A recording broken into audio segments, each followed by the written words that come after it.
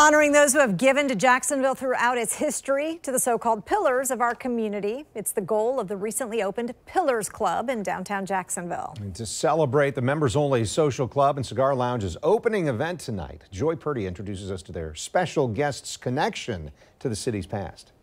Warren Singleton, here he is right here. His father is Jacksonville's musical celebrity Charlie Haas Singleton, a local songwriter who works with the likes of Nat King Cole, Frank Sinatra. Singleton's son says seeing his father's enlarged photo was a wonderful surprise.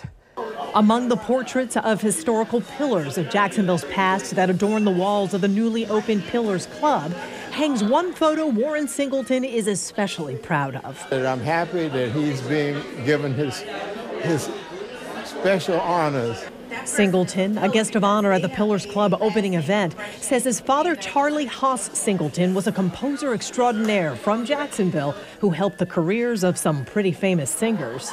My father was responsible for writing a lot of songs for Nat King Cole. He also wrote Strangers in the Night for Frank Sinatra.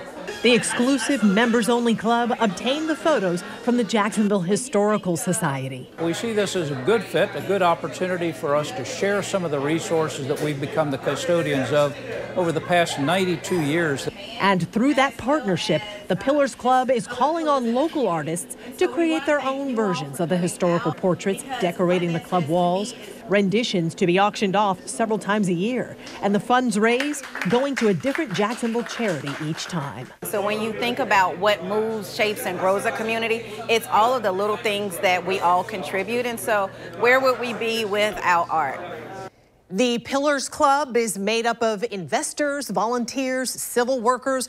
To become a member, you have to show you're contributing to the success of the larger Jacksonville community in some way. To learn more, look for this article on the homepage of news4jax.com.